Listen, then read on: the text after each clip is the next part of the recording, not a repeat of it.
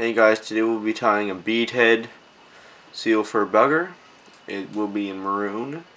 You can tie it in purple, black, pink, pretty much any color you can think of. Even olive. Olive's a really good color. I tied mine in purple, olive, black, and red. So let's get started. I have a barbless hook in the vise.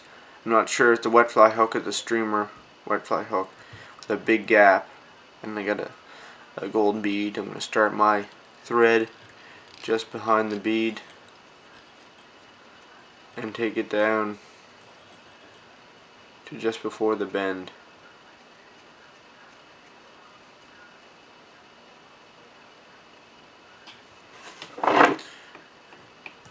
Trim your thread off. And here I have a red whiting American hackle cape.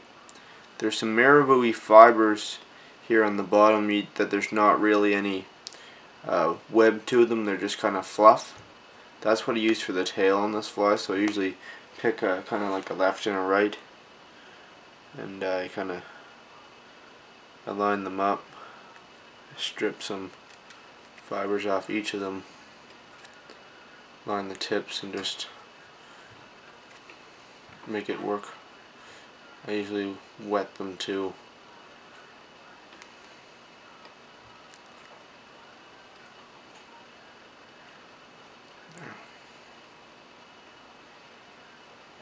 Hard to work with.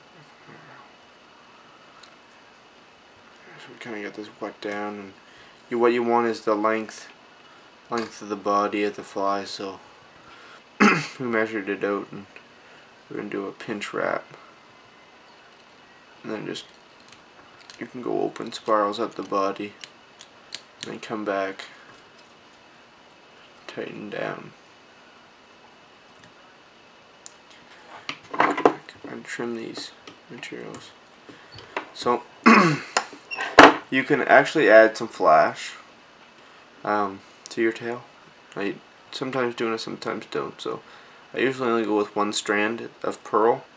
So I'm going to do one strand on my side, tie that down, make a kind of a loop, roll it over, get it on the other side, and line that up.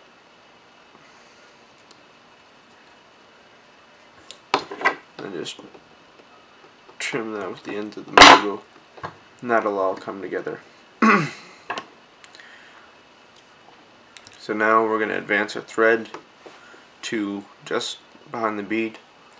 And we're going to take some brassy sized silver wire by U2C. This will be the rib for the fly. Tie this in just behind the bead and carry your thread down to your tail.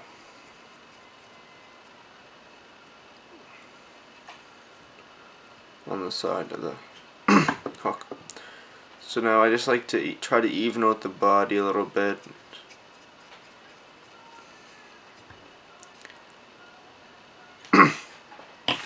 So now we're going to take our seal fur. It said red, but it's a little bit maroon color. I like to dub this on loosely. Kind of makes it buggier, and you're going to rib, so it'll hold everything down. Not too tight, just get it on there. Make it quite buggy. Just loosely put it on. The rib will secure it, and we'll pick it out later if the rib traps down any fibers. So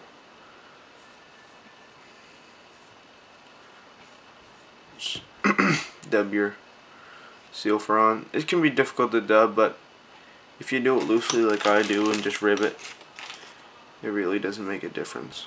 It's actually better than trying to do it tightly. And here, when you get closer to the bead, you can bring back some of the fibers. Then we want to wrap our rib up. Just open spirals. It doesn't have to be even. I like to do at least 5 turns, 5 or 6, and I do a wrap directly behind the bead. Bring it up, cross your thread, pull material back, do a few wraps in behind, a few wraps in front, twist helicopter wire off. See, really, you don't even have to pick it out, but I usually just take an old toothbrush and kind of get some fibers out if any's trapped. At this point, you can either add some more material, like more seal fur, or you can just whip finish it there. I'll just whip finish it here. So, what I like to do is I take some thinned head cement and run it on your thread.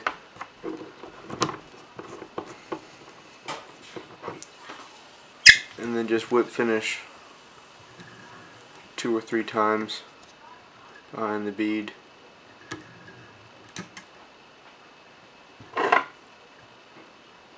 And the fly's done. Very, very good fly for the spring, fall, and even the summer. If you find a spring on a lake or anywhere, you can fish it with a floating line, a full sinking line, a sink tip. You can swing it in a river for brook trout in the spring. Strip it. It's pretty much overall great fly. So there it is.